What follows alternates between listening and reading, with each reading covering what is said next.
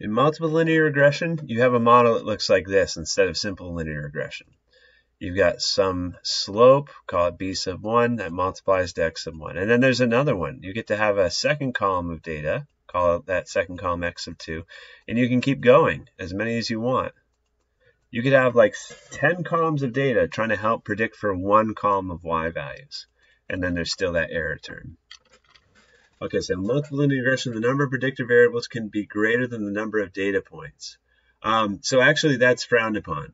That's called overfitting. So you don't want to have more x values than you have data points. So let's say we've got a data set looks like this. Okay, so you got x sub 1 equals 5, x sub 2 equals 4, x sub 3 equals 9. Then you got y equals 2. You're trying to predict for some y value. You can make up whatever number you want. Maybe y is like likability score on some website. And then you've got another set of data. And you're like, okay, I'm going to use this to predict the likability, to predict y. That won't work. Look, you've got 3 predictor variables, but only 2 sets of data. You've got this set and this set. Okay? If you try to even make the calculation, something's going to go wrong. So you can't have more x values, x columns, than you have points of data, so collections of data, like those 2 boxes I just made. There's a limit to 4 predictor variables? No. In multiple linear regression, you can have as many as you want. With image processing, with image prediction, I should say, image classification, you've got thousands and thousands of x variables, okay? Because sometimes every pixel is an x variable.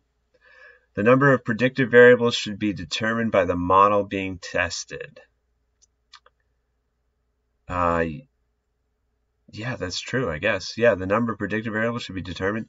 This sounds like this is just saying that, hey, however many x values you choose depends on what you're trying to predict for, right? If you're trying to predict something complicated like somebody's opinion on a movie, you're probably going to need tons of different variables on each person. You know, their economic status, their age, lots of different things. But if you're trying to predict something like the boiling point of a liquid, you probably only need to know a few chemical properties, basically, and you can get a good prediction. So it depends on what you're trying to predict. So this is right.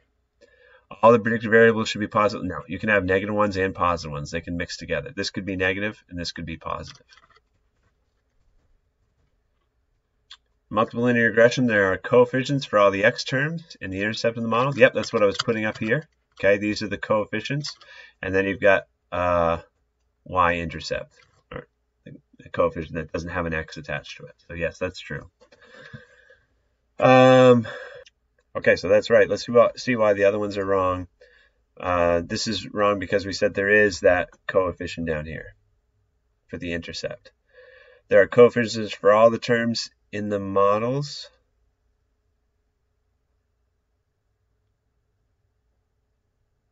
I mean, that's true too. I guess it's just missing the intercept as well. So I don't know. That's a tricky one. That's true. Coefficient for the error term is always equal to 0. No, that's not true. You can have the error term can have whatever number you want next to it. So whatever number is needed by the formula. So this is right. This is kind of right too.